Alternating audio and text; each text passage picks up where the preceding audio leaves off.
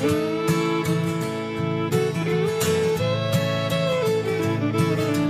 build my gallows and build them high. Makes a long time climbing before I die. I want the chance. Hello everybody, welcome to Quick Bang. I am Matty. We're going to be talking about Hibs with Heart of Midlothian. The day the Edinburgh team that spends more time on the grass than they do on their feet. 1-1 draw, last minute goal for Martin Boyle. Kaiser, I'll come to you first, mate. What was your take on the game? Well, we started 10-15 minutes. We looked really good. We're going to get kind of a good account of ourselves. We looked quite sharp, and then I don't know what happened after that. We just seemed to take our eye off the ball, and we made a lot of mistakes. I think that was kind of the story of the match, was mistakes were made. No being able to complete passing the ball to them. I mean, I can't even really single out one player that was the worst for it, but I think Porto had a bit of a bad game with up possession. It was just a very, very cagey affair, and we didn't look like we were going to score a goal. We just looked like we were a wee bit off it, but it was a decent game. It was just, I think, beating kind of through a spanner in a works with his decisions and stopping the game a lot more than it should have been stopped for trivial fouls. Well, they weren't even fouls. He was just beaten. He seems to have a habit where showing a total amount of bias against whoever we're playing against, and it's ridiculous. But it was quite stop-starting, and Hearts, after they got their goal, I thought they kind of played to that and sat back and held a lot of possession in the second half, and I wouldn't say gave us a hard time and challenged the goal a lot, but it just didn't look like we were going to get anything for the game, and then obviously up steps Martin Boyle, and you couldn't write it. What a finish! The rest is history, yeah. And it shut all they bastards up, man, and you can't ask for more than that. Jamie, what did you make of the game? Yeah, I thought we were good the first 20 minutes or so, up until they scored, obviously. But yeah, we were good. We were knocking it about quite well. There was a lot of good little slick moves we were playing. Cadden was putting a couple of good balls in. That one that he put just in front of everybody. Like, often seems our strikers, they're not willing to take that chance. Yeah. So it makes Cadden's ball look worse than it is. But I mean, it's a good ball in the first place. And yeah, I thought we were good up until the goal, and then Hearts they got a bit of a foothold on it for about 10 minutes after they scored, and then we started showing glimpses of how we were in the first 20 minutes again, kind of opening them up a wee bit, and then second half we just never got started at all. It's like we just never come out the traps, and Hearts were just killing it all the time. This kind of taking the sting out of the game, always diving, and we were letting them kind of get away with that because we were this niggly wee fouls we kept putting in, and we were giving them an opportunity to lie on the ground. And then as the Martin Boyle steps up, the stars aligned, and up he stepped. What a goal! Well, let's spend a few minutes talking about Martin Boyle. Kaiser, were you surprised to see him on the team sheet at all? Aye, totally. Because I seen the team getting dropped, and he was right at the bottom. So I think on first glance, I didn't even notice he was on the team sheet. And then I think Mike or somebody had said to me, Boyle's, or it was on one of the group chats, Boyle's on the bench. And I was like, nah, everybody's saying, and even Lee Johnson, that he's no fit. We're probably not got to see him for a wee while. And then just to see him on the bench was one thing, but I think he came on by the fans. I think the crowd got Martin Boyle a sub, to be honest. But no, it was just really good that he got right into the team. What about you, Jamie? Were you surprised? Yeah, no, I was really surprised. Just because with everybody had heard last night, he didn't have a chance of playing, and the clearance wasn't coming through. But I think I heard Boyle before the game, as we interviewed before it, he said he just had the phone call last night saying it was through, and then Johnson said to him, "Oh, if you can come and try it," and of course he said, "Yeah." Thank God he did, because really, if he hadn't been playing the day, you couldn't see any of the rest of them scoring. We'll talk a wee bit about the Hearts goal. Not really want to dwell on it too much. There was some suggestions of a handball for Shankland. Jamie, what did you think? You seen it back, and what's your view on it? Yeah, a few of them. They were going on about this T-shirt line, so it hits them just here. It is the T-shirt line. I've never even heard that described before the day's game. It was just a cop out, I think. But I mean, that's still your arm, eh?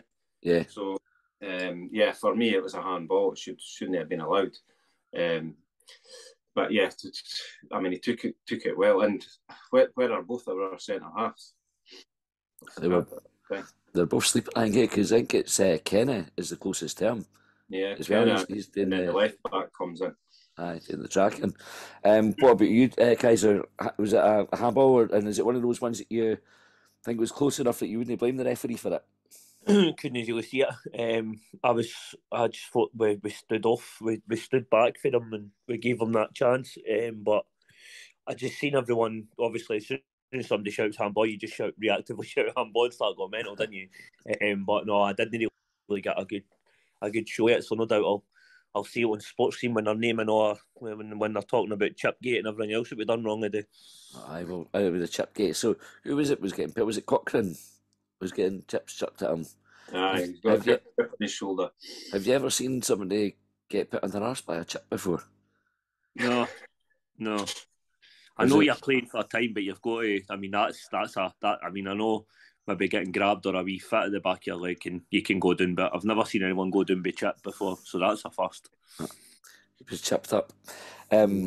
You should have condoned it, obviously, Ken. Maybe they should be chucking stuff at the players and can put sensible heat on for a wee minute. That's Ken. That's not what you want to see at the games, but fucking hell, you're not getting knocked down by a chip, surely. Mind you, put salt and sauce and that makes it a wee bit heavier. He's maybe got an upper body. There's maybe an upper body issue there that needs to be addressed by the Hearts training team, but we don't know. Aye. Second half went on, it looked like we weren't going to get the goal. Jamie, we're edging into extra time. Do you think it was a case of Hearts time wasting tactics coming back to bite them on their arse when we eventually got the goal? Yeah, well, that's exactly it.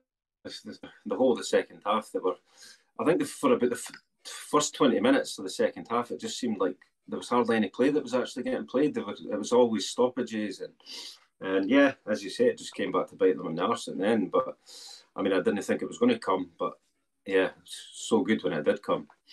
My dad had actually left. He was along for the game, and he left in the 90th minute.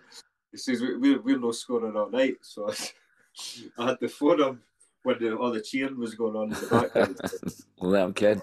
It's a lesson learned. Never ever leave early for that. Especially always like Ken when there's one goal in it. You never ken what's going to happen. You always got that chance. Kaiser, what was going through your head when first Boyle and then Rocky missed those chances in injury time? We've not got to score, and we can't shut these bastards up singing next to us. But it was just, I don't know. It was quite reminiscent of like how Hearts have played before. So you just gone back to the type of play, like shelling the ball forward when we've got Hendo and like we were good linking up on the wings, but I just thought we wasted that by shelling the ball, and I thought Hearts were getting all the second balls. We couldn't get a second ball, and some of our touches were a bit shite. But I just thought it was a bit wasteful with us. We had a hand in wasting the game and stopping the game because we were just bombing the ball forward, and it was hoofball, which is to me that's kind of a Hearts tactics. But I just kind of a similar thoughts to yourself. Just couldn't see where we were getting a goal for it, and just obviously I don't ever like saying anything good about Hearts. But Craig Gordon's save in the first half for that header, with the glove up, it was just when that happened, I kind of sat down and went, "Fuck!"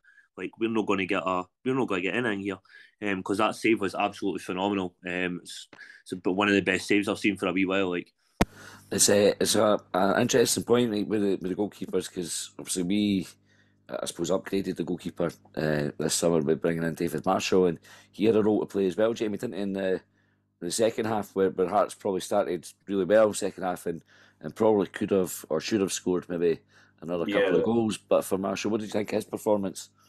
Yeah, I thought it was really good. Notably, the distribution as well was as an upgrade. He's so calm. It just gives that calming presence to the whole of the back line as well. But yeah, that double save he made was superb as well. He's going to win us a lot of points this year. Points that we maybe lost last year for not making good saves, and the distribution as well. That lost us a few points last year as well. You're getting it right back at you as opposed to keeping the ball. So yeah, no, I was well chuffed with him. He's a major upgrade in what we had. And Kaiser Porteous playing at left centre half. Drew a few comments on Twitter, and kind of mentioned already, but I'm giving the ball away a few times. Do you think that shows the value of a ball handling?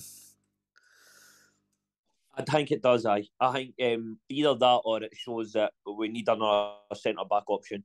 I thought Porteous today was shouting for the ball to get passed back a lot as well, which kind of ties in with us not getting forward and us bombing it forward. There was some times we were in the final third and the ball was going right back to go again, and I think that was coming from Porto shouting and screaming to get the ball back to him. But nah, he looked a wee bit off at the day, and that's probably positional. But I think even he would admit that he didn't have a great game. The game he was gaining a lot of people's space that he normally wouldn't. And then the yellow card, as I said, the decisions we've beaten were awful. I've not seen it back. I don't think that was a yellow card challenge, but that was just on first sights. But he didn't have a great game today, and I think with Rocky, him and Hanlon, and if one of them get injured, that's the kind of a way that I look at it.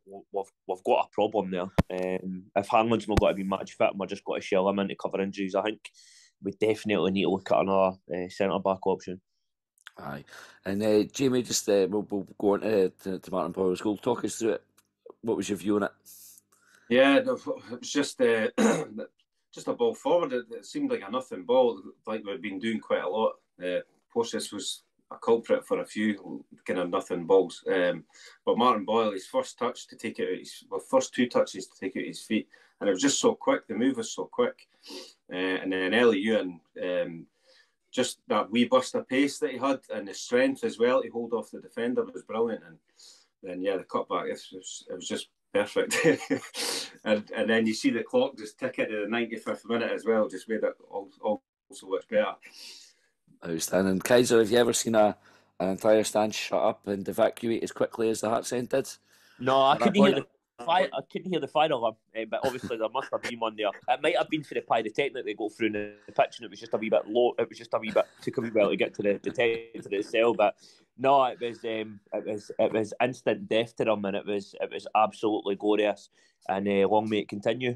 We were talking just before we started recording about the wee clip that's on Twitter for the Hearts end with the boy filming it, and they're shouting, "Can blow the whistle, ref, blow the whistle, blow the whistle," and then that changes to no, and then it just cuts it as they capture the goal. Fucking supreme. That's the sort of stuff that you love, that sort of content. That I think my Hearts fans post it. Mine did it with Cummins' goal as well in the cup, when we knocked them out in 2016. Right, just to wrap up then, we've got Livy next up on Saturday. Score predictions for that. Jamie, come at you first. Well, now that we've got Boyle back, I'll go 2-1. It's always a tough place to go, Livy. We've not got a very good record there, but yeah, hopeful this is that goal's going to make a big odds to the season. It's a vital goal, that equaliser there. It'll give them all a good lift. So yeah, 2-1 hopefully. And Kaiser? Livy's a hard place to go with Martindale's tactics and stuff like that. He's quite good at shutting teams down. The Astro pitch isn't good. So all that being said, 3-0 Hibs. 3-0 Hibs. And last thing, a man of the match for the day? Ellie Ewan for me. He was brilliant. It was just his work rate.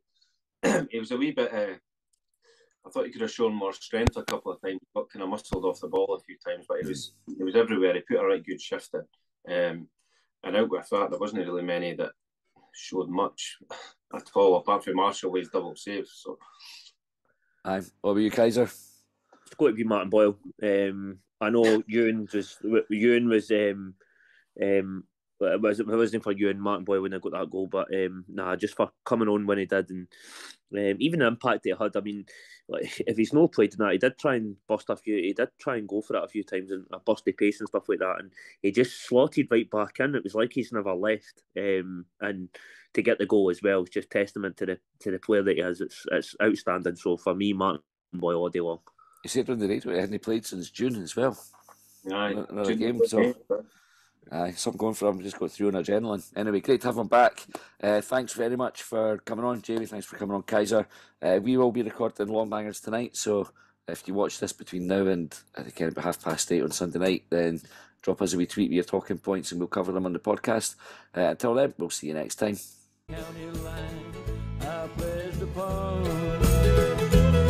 Well, they trailed me down when I broke free. I drank all the whiskey in Tennessee. I don't drink